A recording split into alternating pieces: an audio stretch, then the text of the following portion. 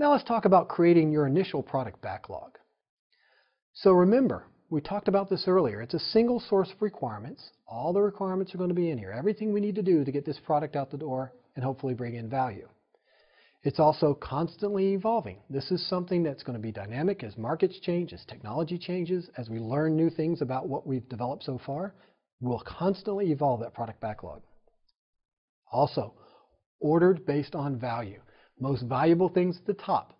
Let's do the things that are going to bring in the most revenue, or the things that are going to retain clients or make our customers the most happy and hopefully keep those customers or bring new ones in. Value, and we'll talk more about that later. And remember that the product backlog is estimated by the development team, the people who are actually going to be doing the work, not the managers, not the product owner, not some outside expert, but the people actually doing the work. So what goes on your product backlog? Three main categories of things.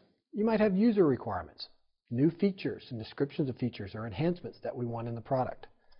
You can also include technical requirements, things that we have to have infrastructure-wise or platforms we need to develop. You want to make sure to keep these as a minimum because they don't provide value to the end user. They provide internal value, but we have to make sure that we are concentrating on the end goal for the user and our clients.